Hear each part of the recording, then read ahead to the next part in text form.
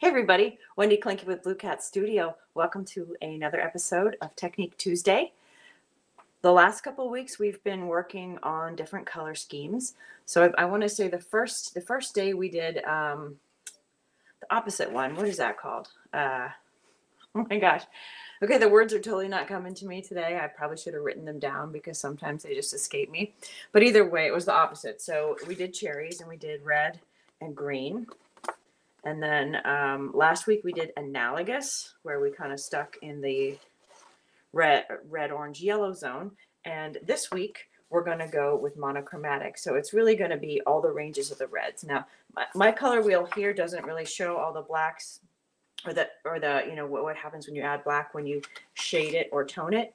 But basically the way to vary a red is going to be to add like gray, black, or white. So I'm going to begin with adding some gray because it's kind of somewhere in between. So I'm going to grab some gray, and that's just a basic slate gray from Deco Art Americana.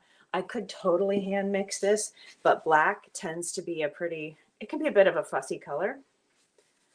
And so I'm going to kind of go, it's okay. So we're working with a very cool tone red. So that has almost a purpley feel, which probably means that, well, it looks like a warm tone. I don't know. All right, so I'm going to add some white to that just to lighten it up a bit.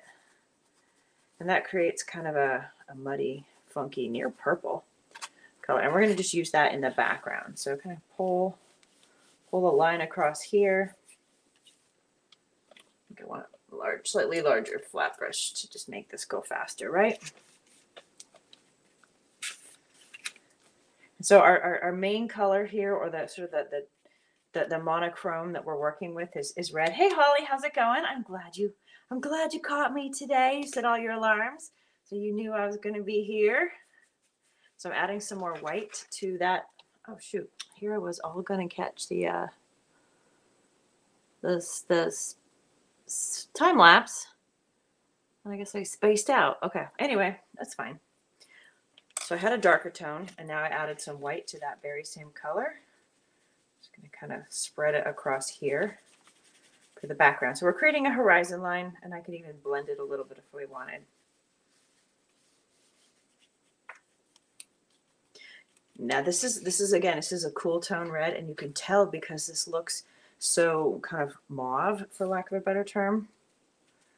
Whereas if this was a warmer tone red, this would have almost a peachy feel to it. So the red I'm using today is Tuscan Red from Deco Art Americana. Again, that's a very deep, sort of bluey toned red. Hey Jeannie, hey Cassie, how's it going, guys? Or excuse me, gals. I should say gals. Okay, so I'm going to just offload some of that. And now I'm just going to blop in the cherries very basically. First by just grabbing some of that straight red. And, we're freehanding this here, so we'll do it's kind of a mushy circle here. And it's okay to do this right on top of white or light.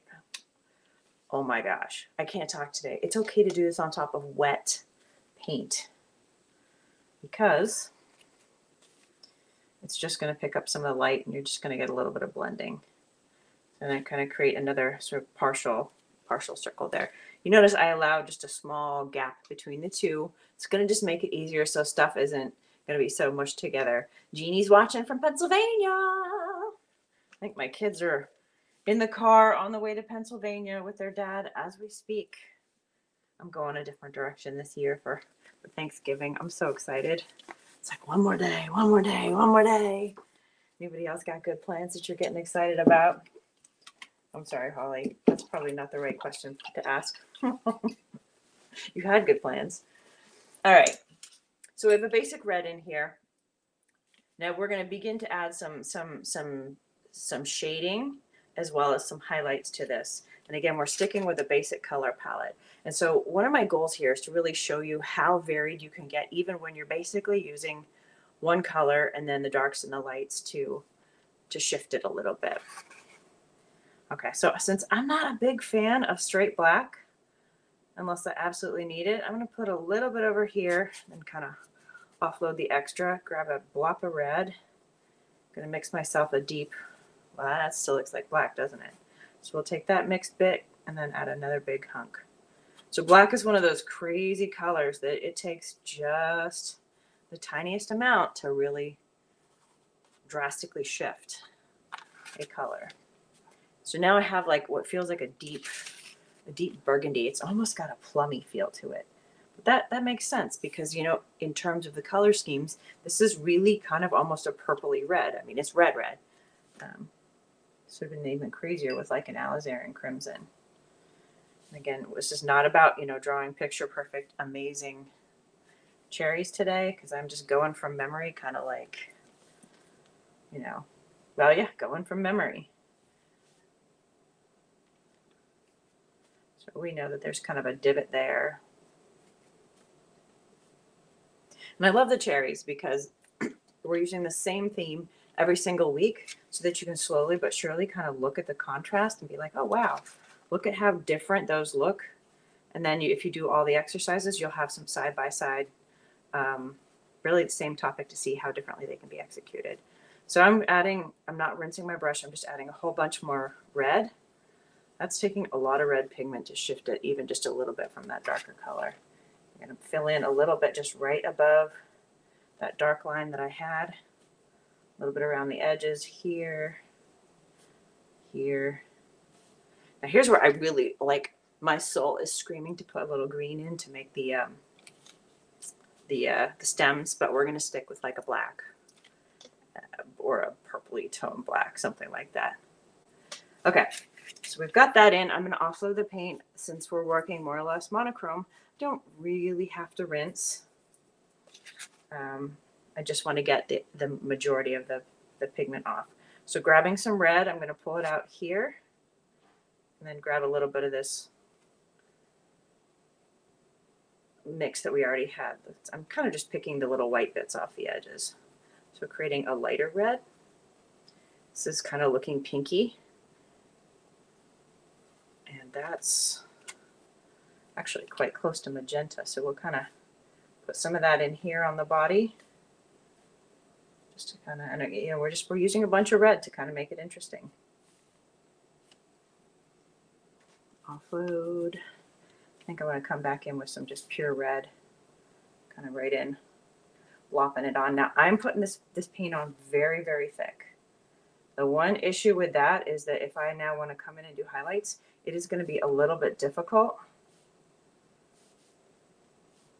This almost looks like a paint by numbers because we really kind of have little blocks. We have the darkest swoosh, the slightly lighter swoosh, the lightened. So these are the different shades of red. These are the different tones of red, because that's when you add white. This is the pure red. All right, and then we'll add some, I think some straight up white. I'm going to give it a second. So while I'm here, I think I can use this near black that's got a little bit of red mixed in. I could go a straight black, but that's going to be very, very harsh. So the slight softening with a little bit of red is going to do me a favor. So I'm going to start that line just kind of from right in the middle of that dark spot on top. Just gently pull a slim line up. I'm using kind of it's a medium, on the small side, medium round brush. It's like maybe a little bit smaller size bristle, etc., than you would get in a kid's watercolor set, but not like a fine liner of any sorts. And something I probably should mention, I just said something about watercolor sets. I think most of you know this, but I'm going to bring it up again. Brushes for watercolor are very soft and they tend to be sable, whereas for acrylic you need a stiffer brush, a stiffer bristle. So if you have watercolor brushes, unless you're trying to do watercolor with acrylics, which has been known to happen, you're going to want to change up your brushes and make sure they're stiff. So I'm putting a smidge of the red into that darker tone there that we use for the stem. And again, it's not a pure black. And I'm just going to create the very smallest kind of shadow right at the base. Right at the base. Now I probably could add a little shading in here too, which I will. Now, grabbing this lighter tone that we've mixed, which is actually the gray and the red, got a little more gray, a bit more red. Hello. Oh, there we go. touch of the blackish to it. So I'm trying to create a color that's darker than this, but is not going to be exactly the same as the cherry. So I'm graying it out, right? I'm adding whites and blacks to sort of dilute, to lower the contrast of that red. All right, we'll just kind of come in here and just kind of almost scrubbing the paint in. And for those of you who are curious, I'm just doing this on a simple wood panel, same as last time. I think I bought like a whole bunch of these ages ago when I was just looking for options for small canvases to mess around with. So that's added a little bit of shadow to it. I can intensify that shadow a bit by adding a bit more black into that same color I just mixed. Oh, that's such a muddy color. Oh. So I'll tell you, monochrome is probably my least favorite color scheme, but I think it's really fun to play with anyways, to see how many interesting and different kind of colors you can still come up with, despite your lack of options, or lack of, materials, I guess I should say. Okay, so I'm kind of scrubbing really more heavier on the black here. And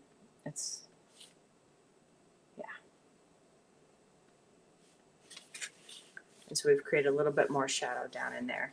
This is still very wet, so it's kind of creating some funny, let's see if I can get the angle there. So I don't have my highlights in yet, and I need to shade in there. Offloading a whole bunch of that. Come in, and I think I can grab a little bit of this deep, deep red, get a little bit more of the black. And again, the beauty of this is you can just kind of mess with what you got. And just add a little bit of that darkness back in here next to this guy. Kind of fill in that gap.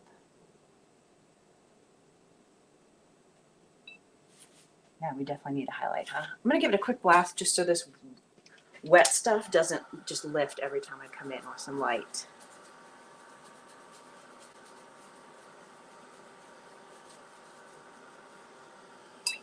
And so you notice that we're kind of using, red is obviously red is the color that we're trying to emphasize here. And so that's why we use the red for the cherries, and we allow it to get much lighter or washed out, less saturated, all those things. Okay, so we'll come in with some, I'm thinking pure white. Well, actually, let's mess around. Let's try a tiny bit of the very palest pink. Kind of put a little bit of that in here, maybe a little bit around the tops. A little bit there.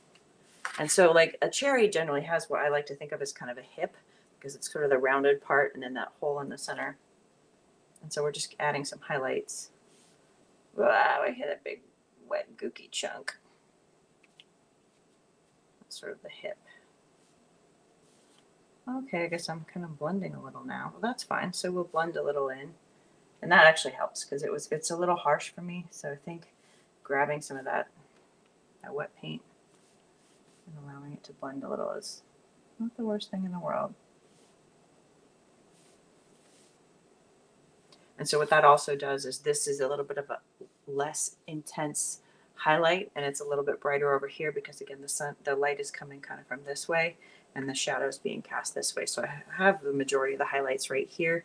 Your brain's going to be like, something ain't right. So see if I can tone those guys a little lighter. And a touch of the pure white. Here.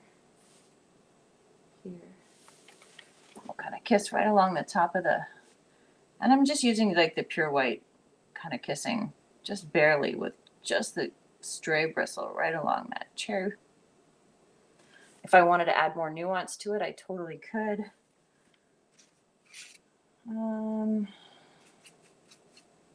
going to mix a lighter red. We're going to have just a little reflection that kind of pops underneath these guys too. So even though we're used to a majority of the reflection kind of coming from the top, if you've got the light coming down, it's going to be bouncing off the surface underneath.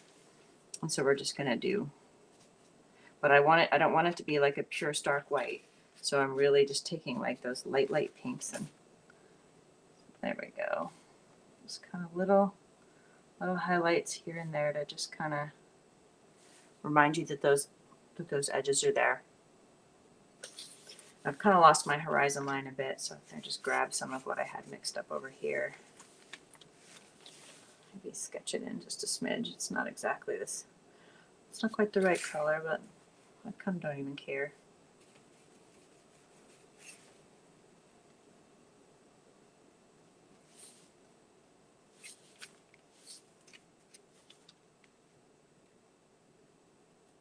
Meh. Okay, I'm just playing now.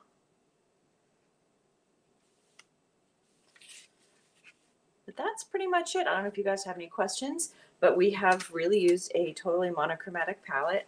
All of these colors have been mixed from red, lamp black, slate gray, which is a warm tone gray, oddly enough, and titanium white. I'll just bring that up a little bit so you can kind of see. That's pretty crazy how quickly that comes together and how much you can do without a ton of color. You know what I see that I want to add?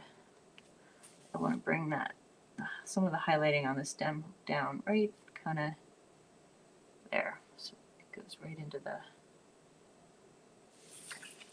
the inside of the thing. All right, well that's pretty much it. Let's see. Oh, okay. Holly asks sable. So sable is for watercolor only, and it tends to be very, very soft and squashy. A majority of the brushes for acrylics are going to be Royal Taklon or Taklon. So they tend to be synthetic. You can go with real bristles, but honestly, the Taklon is fantastic. And it comes in a number of colors. You can get it in black Taklon. You can get it in sort of the brown, gold. I don't know. Do I have any white? Oh, it's super stained. This one was white. And it's falling apart. I need to glue it. But yeah, so Taklon comes in a number of colors. So in general, a majority of the brushes that don't die, brush, don't die. A majority of the brushes that you're already using are probably exactly the ones that you want. Yeah, and the reason that like watercolor brushes, they're softer is because oftentimes you're kind of moving and pushing the pigment around inside of water, and it tends to, because you can't do multiple layers. Well, you can, but you can't do multiple layers with watercolor the same way that you do with acrylic. Because acrylic, you can just wait for it to dry. But watercolor is by nature very see-through, and so you always see what's underneath. So I don't have a whole lot of watercolor brushes. It's kind of not really my jam. Another kind of brush that we often use and you see used are the chip brushes. These are super fun. These are great for like big, fast coverage. And these are actual natural bristle. It might even be boar. It's very soft. It's kind of maybe the same thing that you'd get one of those scrubby brushes, you know, that you like use in the shower on yourself that feel really nice. They do tend to shed though. So I wouldn't use this obviously on this. And I don't much like the really tiny brushes that come with these kind of bristles. They're very, very stiff, and I feel like they don't quite flex the way I want them to for acrylics. So I hope that answers some questions. And I wanted to have the other two of these, but I think they fell off my desk. The cats got into a bit of trouble last night. I heard crashing and banging, so I'm assuming that I'm going to have to go like dive down the back of my desk and go find the other two so you guys can really see the difference between the analogous color scheme, the opposite one. What's it called? And the monochrome. What is it called? Oh my gosh, my brain is like, nope, you don't get to have that word today.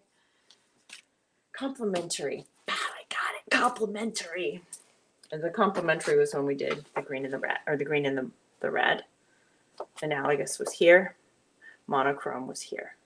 And so monochrome could be accomplished in any number of these, whether you said, I'm just going to do monochrome orange, I'm going to do monochrome yellow, I'm going to do monochrome, yellow green.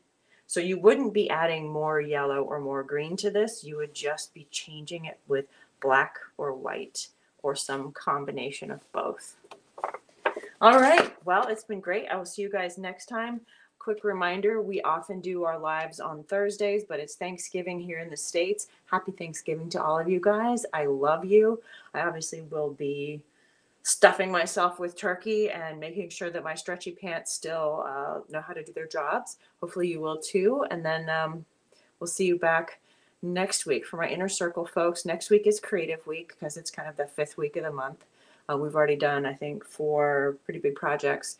So I may not be releasing anything on Monday, but I do have some fun bonuses coming for you guys in the coming weeks. So again, happy Thanksgiving. I hope you guys have a wonderful, wonderful holiday, and we will see you when we all get back. Bye, guys.